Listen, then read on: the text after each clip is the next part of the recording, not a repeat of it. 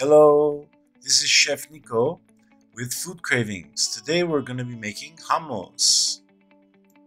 We're going to start by draining 1 can of chickpeas in our colander and give it a quick rinse under cold water to make sure the brininess has escaped. Once that's done, we're going to go ahead and empty the contents into our Cuisinart, distributing all the chickpeas, ensure that it all gets incorporated and ground up evenly. And we'll add to that 2 cloves of garlic and half a cup of tahini sauce, which is a sesame paste. Pour it out nice and gently, let it fall all around the basin. To that we're going to add half teaspoon of cumin, ground cumin actually, and the juice of 1 lemon. Here I'm just squeezing the rest of the remainders out. And about a few teaspoons of olive oil, just to make sure that it all comes together and remains smooth. To that we're also going to add a little splash of water. Now we're going to get ready to place the top back on and give it a good pulse.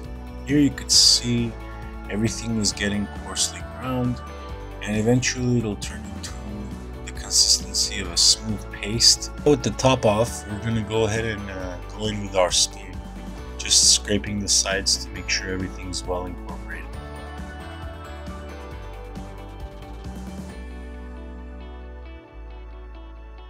I'm going to go in and distribute it into a bowl using the back of my spatula,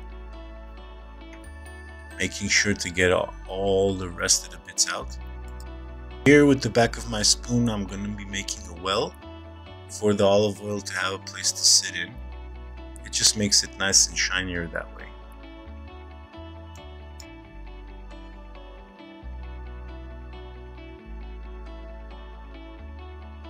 Here I'm going to get ready to hit it with a couple of sprinkles of cumin, as you can see, on all 4 sides.